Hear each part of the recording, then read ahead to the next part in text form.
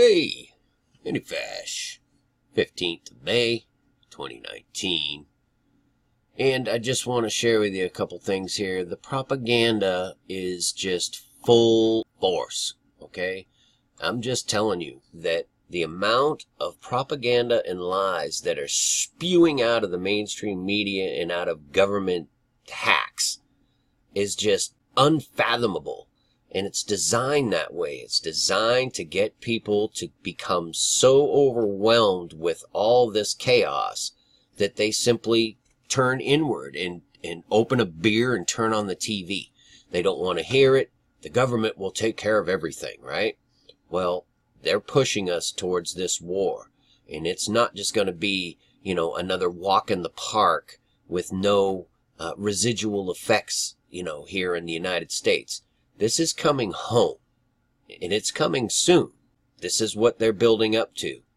And it's very strange, but, when I was doing that video the other day, and I was showing you how it related to the Iran hostage crisis, the 444-day ordeal 40 years ago, well, Jimmy Carter was the president throughout this ordeal. In fact, this whole episode ended on the very last day of Jimmy Carter's presidency, if you can wrap your mind around that. So it's all connected. It's a spiritual war that's just manifesting in the natural. And we're just trying to do the best we can through the Spirit of God to try and get the truth out there and get people to understand that if you're not in the Spirit of God through Jesus Christ, that you will be deceived and devoured and destroyed. It's just the way it is, okay? But what's really, really strange is just after talking about this, that very same day, President Jimmy Carter breaks his hip, okay? Going turkey hunting, of all things. This is crazy. So Jimmy Carter breaks his hip going turkey hunting the same day that we're talking about Iran. And he was the man in charge. But what a lot of people don't know is that Jimmy Carter was the only president that actually was a Navy submariner, okay? And they actually named a submarine after him. Not just any submarine, but a Seawolf class submarine, which there are only 3. And the Jimmy Carter happens to be SSN 23, okay? The 23 again. In the 741, a commenter pointed this out to me, that if we were to take that 741, right, and turn it around, 147, and add them together, you get exactly 888. Remember how we got the 666? This is just how this spiritual war operates. It's not something that we're just able to spread out in front of us and know exactly what's going on, because the world is just dumping nothing but lies and deceit on the whole world. And it's designed intentionally that way to keep people completely and utterly confused. So now they're telling us a drone that was backed by Iran is attacking Saudi oil pipelines. And they display one of these toys. I guess this was a dud. But they have to just push their propaganda in front of the people. And like I say, people are just going to roll over and accept whatever they say because they're tired of it. They can't handle this because they don't need God. They don't believe that there is a Father in heaven who actually wants you to turn to Him so that He can give you the truth and save your soul. People just don't want to believe it. And it's insane to me. But if you look around, there's no denying what's going on here. I mean, there's some serious stuff coming down, people. Russian subs can now nuke a city without leaving the port. Not only that, they're telling us that their new submarines, these things, they're loading them up with doomsday devices. Everybody's probably heard about this, but it's just part of the propaganda. But the problem is these things are real. And they're going to tell you one thing as they do another in order to lead the entire world into their new world order. Because all these world leaders work together. I mean, come on, go look at NASA and all the space stuff. They're chummy and working together. It's a giant cabal. This is all it is. You know what I mean? And these Seawolf class submarines are incredibly deadly. They're designed specifically to sneak in somewhere, do some damage, and sneak out. And nobody knows the wiser. No one ever knows where these things are. And there's only 3 of them. And Jimmy Carter happens to be number 23. Okay? I mean, seriously now. And we can go through all the propaganda and just one thing after another. Their newest submarines are... Look at this guy, this general, Jack Keane. Iran is trying to destabilize the Middle East. Look at this dude. Warhawks, man, and they all serve the same master. That's the issue here. You're either on one side or you're on the other. And this is going down. And it's funny, yesterday at the same time, we had a 7.5 quake in New Guinea and a 6.3 in the Philippines, which this one actually killed a bunch of people. 16 so far. 6.3 earthquake. So there's a lot going on. There's a ton of stuff going on. There was an article I saw yesterday.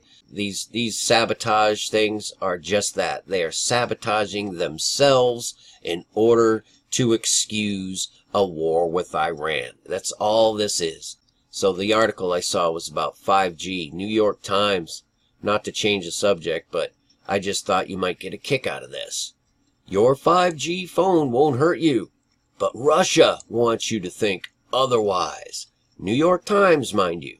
I think Jeff Bezos owns that, doesn't he? He's the guy that's going to build cities in space, and you can trust him. And you can trust the New York Times, too. I mean, you had RT coming out and actually telling some truth about 5G. But the New York Times, these are supposed to be Americans, right? They're telling you 5G won't hurt you. They don't explain anything about it in this article except attack RT.